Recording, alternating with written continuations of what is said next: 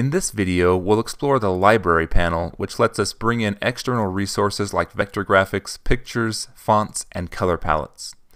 First, we'll look at the color palettes. We can click on the color palette to select it. These are being imported from colorhunt.co.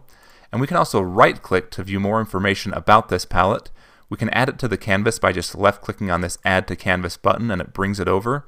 And we can also left-click and drag a palette to bring it over to our document. We see this as simply just a group of objects, and if we double-click quickly to get into this group, we can select each object individually. It's just a rectangle with a specific color. We can learn more about the color by going into the Fill section, and we can find information about this color. And we can also see information about this color in our Elements panel as well.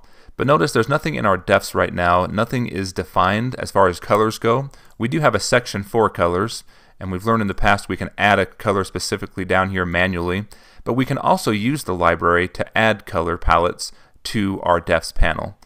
To do that, we can just right-click on the color palette and go Add to Defs. What that'll do is add each of those 4 colors to our defs panel, and we can add as many as we want. But now if we have different objects drawn here, we can quickly just left-click and hold and drag that color over to use in our document. And it's also going to be defined in our defs panel as well. We can search for specific color palettes by using the search bar at the bottom down here. We can either type in like red, we could start typing in green, and then we'll see color palettes that have a green hue in them. Let's take a look at the fonts section. These are fonts that are available from Google Fonts that can be downloaded and embedded in our document. So these are not fonts installed on my local system.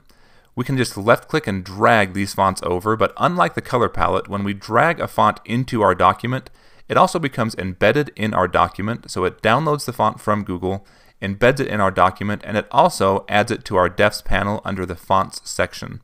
So we now see this font is being used, and it's defined in our document as well. We can also right-click on a font in our library to see more information about it, and we can add it to our defs panel by using this button as well.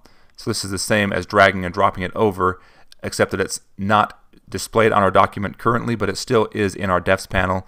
We can search for specific fonts using the search bar if there's a certain type of font we want to use. We can also sort these fonts by clicking in the bottom right-hand corner, and we can sort by alphabetical order, popularity, trending, the latest font added. We can also search certain categories such as serif fonts only. And we can search subset, which is going to be language, so different language or symbol fonts that we want to use. So there's different search options using this button in the bottom right-hand corner. Moving on to images. These images are sourced from pixabay.com, and so are the vector graphics, and they're going to behave similarly. So we can just left-click and drag an image to bring it into our document. We can also search for certain pictures. So if we want to find a house, we can search for house images and drag those images in. We also have search options here. We can search by quality, the orientation, whether it's horizontal or vertical. We can search by certain categories. If we only want to find food images, we'd probably erase this house, and then we just search for food images. So these categories can be really nice for finding a certain type of picture in a category. And we can sort by the most popular images or the most recent or latest added images. And it's worth noting that when we drag and drop these in, it's not just linking the image, it's actually downloading it and embedding this image in our document. Same with the fonts. When we bring these over, they're getting embedded in the document. We can see what that looks like. So if we go File, Save, and we can just save this file on the desktop quickly.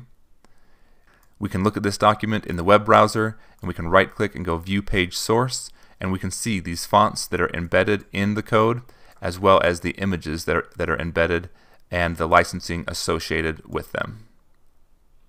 The vector graphics import the same way as the images, with the added benefit of being able to modify them further. So this is a grouped set of objects. If we left-click quickly, we can get in and change different parts of this. So we have much more control over editing this image, and we can get in and manipulate each individual part of this vector graphic. Other than that, it's the same as an image, but we have much more control over the paths and the colors and the different objects in this drawing. Well, I hope that's helped you see a little bit more about what's possible with the library and helped you see ways that you can integrate it and use it in your workflow when using Boxy SVG.